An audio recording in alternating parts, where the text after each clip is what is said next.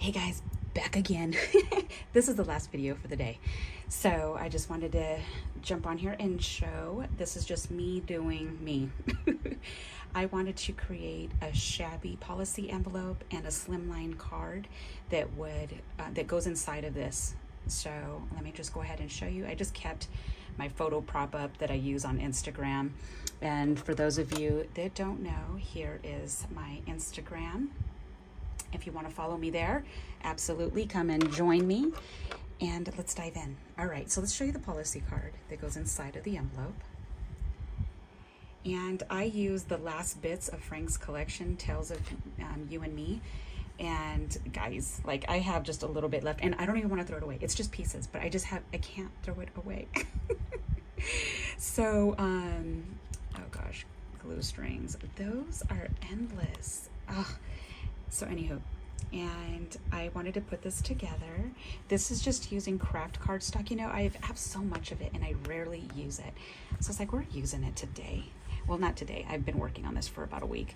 So this beautiful piece right here was gifted to me by Lala when I showed my previous blessing package from her. This was one of the pieces. And you can't tell, but this whole piece here and this whole piece here, I literally fussy cut the floral print out of the paper. And then I just grabbed a piece of fabric that I had and I just kind of like scrunched it up in the middle. I fussy cut the butterflies out of the collection as well. I put, you can see, iridescent type of glitter that I always use, and popped some pearls in there. This is trim from Hobby Lobby that I just cut apart. I cut this on this, and this was all three together, but I cut them all apart. And then on the inside, I just used really beautiful image and then just a part to write on. I had to keep it semi-flat because it had to fit in here. So let me tell you, it was tough. So, but I made it happen. And then this one right here is a policy envelope that I literally had a blast putting together. So this right here was what Lala used to wrap the gifts, and I knew for a fact I was going to keep this and use it. And so I just grabbed it and I tied a bow, and this is like free, so it's not, you know, glued down to anything. And then this is just a piece of a trim that I had in my stash, applique I should say. This is a vintage piece spray right here that I believe came from Ooh La La Vintage Treasures from a very long time ago.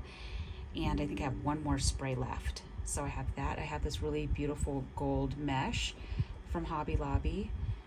And then I lifted this piece up. This piece right here is a piece of a cut apart, and I put it up on 3mm foam. I have some netting right here. And I did the same kind of concept. I grabbed this type of fabric and I just put like a hot glue and then I squished it. Hot glue and I squished it.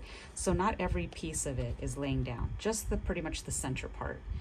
And I have some gauze, and I got that from Hobby Lobby. And again, the butterflies, I fussy cut out of the collection.